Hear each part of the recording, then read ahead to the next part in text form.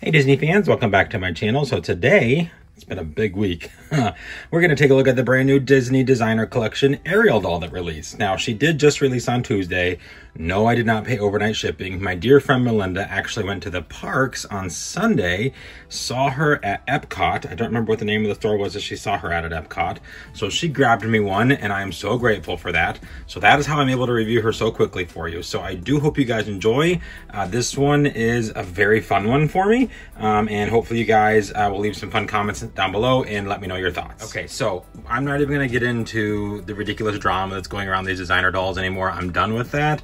I'm just going to dive right in and go over this doll. I know everyone has some pretty strong opinions, and we're just going to say, okay, that's your opinion, and move on. So these boxes.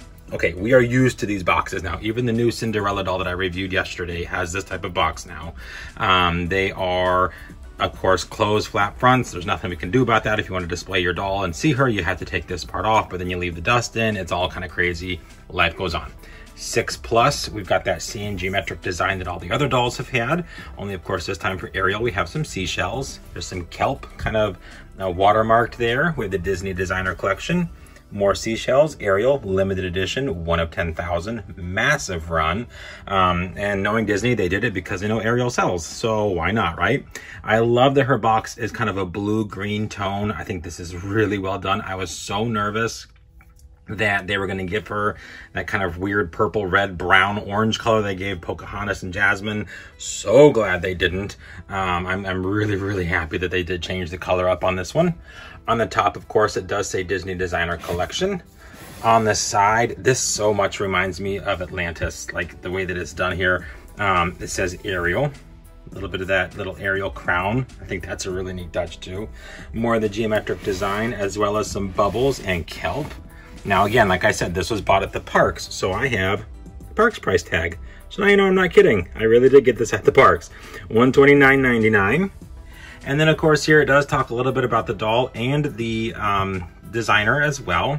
Ashley Lasado. I think, is it Losada? Losada? I'm not quite sure how to pronounce it.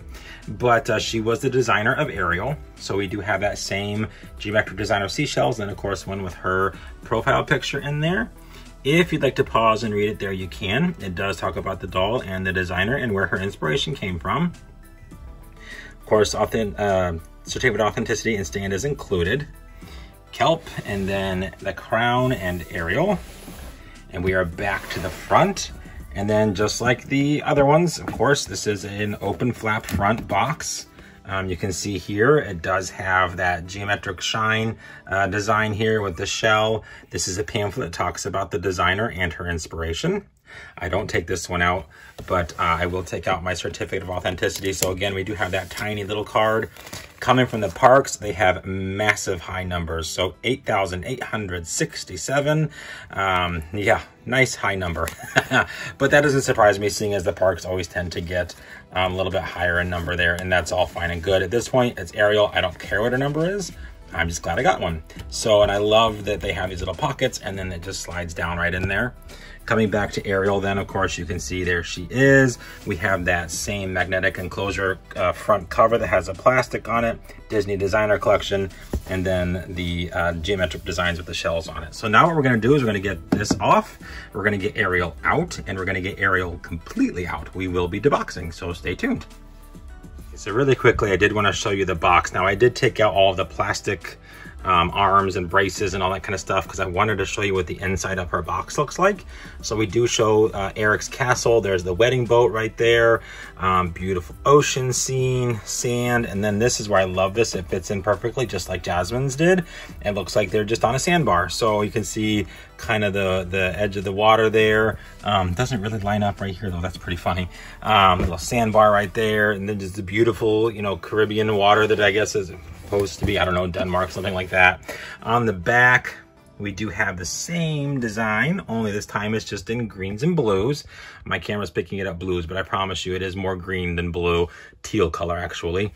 But that is the box. So now we'll go ahead and I'll get Ariel and we'll take a good look at her. All right, so Ariel is now out of the box here, and a lot of fun. Same thing with Cinderella, that the Tulle, a lot of little pinning. I left a lot of those in. We'll get to that later. But what we're gonna do, of course, is just start right in on her face. So they did revert to an older face mold. I'm not sure why, but they did. And I know a lot of people don't like it. And I know a lot of people don't like front-facing eyes. But again, we are not the designer. So the designer chose this. Disney chose to go this route. And this is what we ended up with. So she does have rooted hair, of course. She does have some painted hairs on too. I know that caused a lot of commotion with like cultural appropriation and all that kind of stuff. Not the first time we've seen this on dolls though. So, you know, hey, I understand. Some people don't like it because they say it makes her look cheap. Other people say wrong skin color. Other people say all kinds of stuff. My thing is guess what? It was done. Disney approved it. Clearly they thought it was okay. And we are good from there. So long, luscious, plump curls. I mean, this is just one thick body of hair and I love it. The curls are super bouncy. There's a little bit of crunch to them, but not too much. Otherwise, her hair is nice and soft. She does have rooted eyelashes. You can see that here, nice and long and dramatic rooted eyelashes. She also has painted eyelashes on, and I love that they gave her the little extra hairs in her eyebrows. I think that was very well done.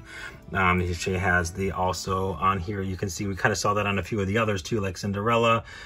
She has these painted on. I don't even know what those are, but they look really cool. They almost look like fish scales, but I do like them. Just beautiful done, I think. I mean, I honestly don't mind her face one bit. I know a lot of people didn't like it. Beautiful red lips, blue-green eyes, absolutely gorgeous. She does have, I know I'm not avoiding the elephant in the room, she does have the opalescent, oily, pearlescent, whatever the heck you want to call it, skin that a lot of people hate.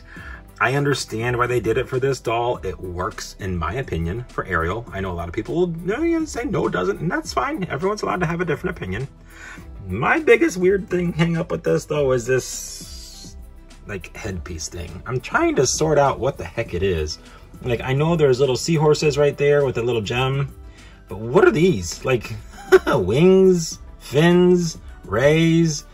Who knows? It really looks like a She-Ra helmet or something off of, what was that one show? I don't remember, with the female warrior. I can't remember her name off the top of my head, or Thor or something. And then it has attached to it these ringlets that then have 3 strands of pearls, which the pearls I think are fun. I really do like those, and I'm kind of glad that they gave her these, because the Japanese version of the 2019 Ariel was not allowed to have the cylindrical beads. They had the pearl beads, and I thought the pearls just looked so much better. So they did give us the pearls. There's 3 different sizes and different colors. Like, this is kind of a more white plastic. These are more pearl-like. And then we have little ones that are kind of right in between. So I do like that on her headpiece. I think that's a nice touch. I still have ideas of what I'd like to do with the headpiece and those, but we'll get there.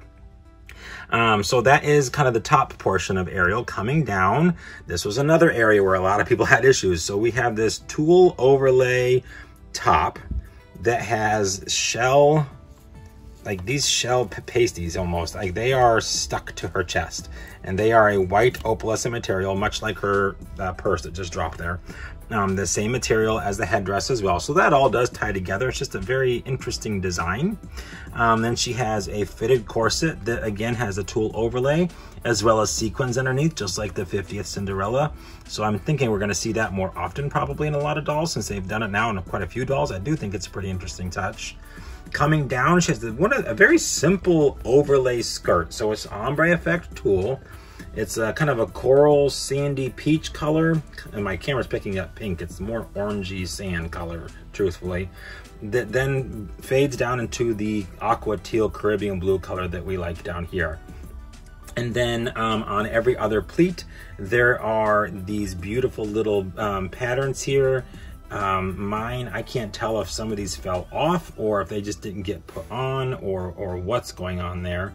There were no loose beads in the box, so I'm not sure if maybe they just got missed or what, but it looks like there should be some right there.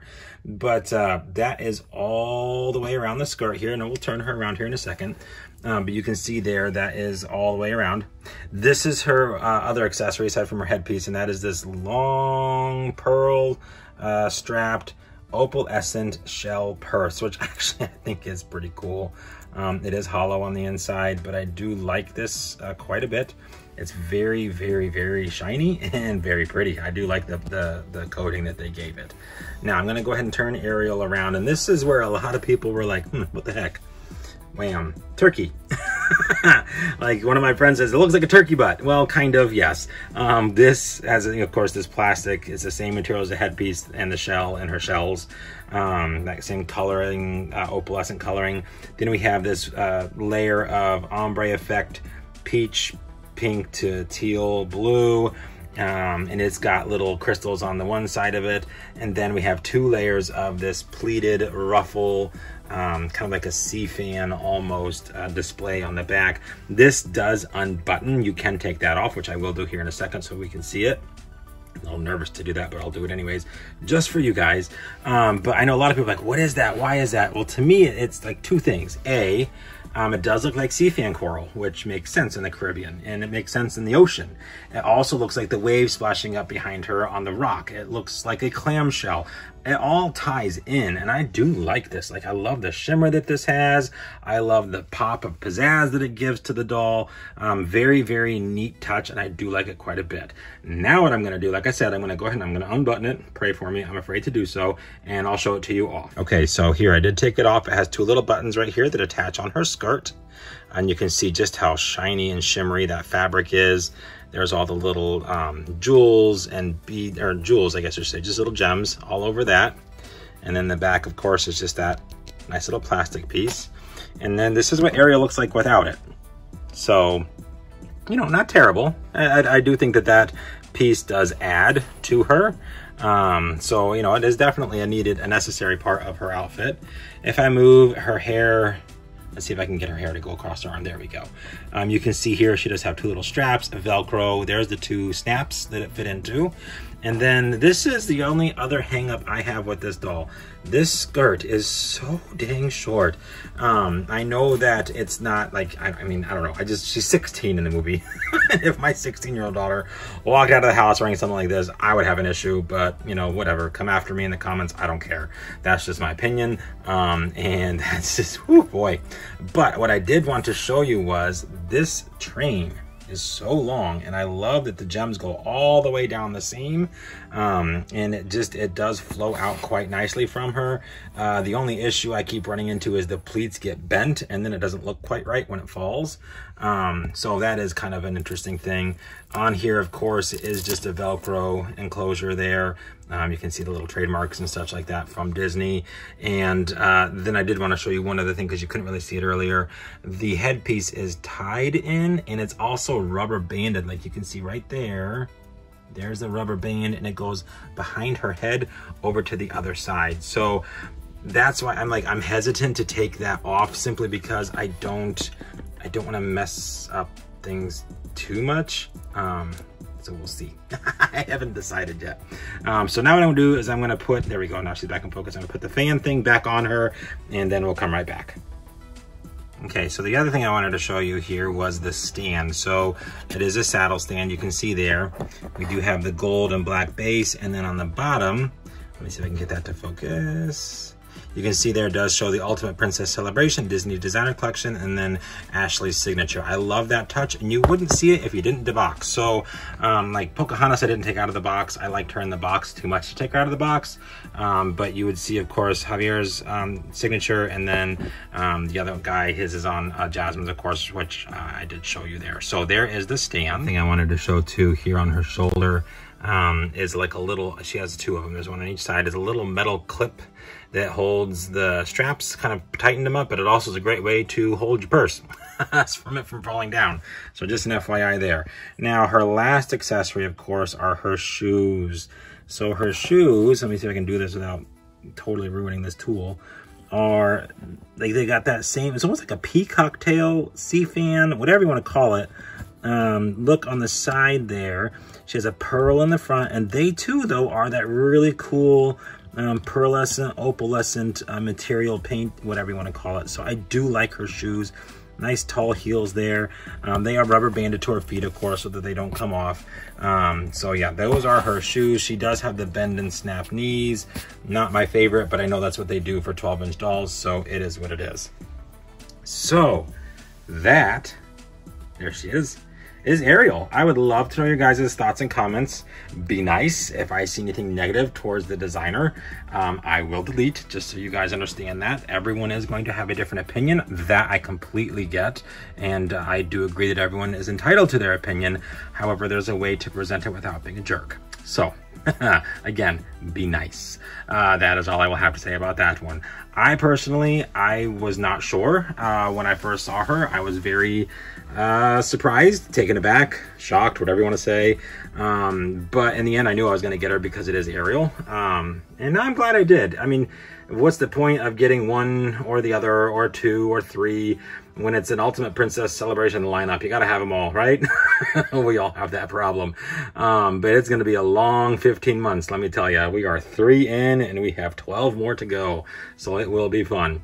Alrighty, guys. Well, I hope you enjoyed. If you've gotten her already in the parks, congrats. If you got her online, congrats. She's still available as of today, which is December 16th. I will link below to her Shop Disney site. Of course, grab her if you want to. Don't forget to use your Ship Magic code to get free shipping.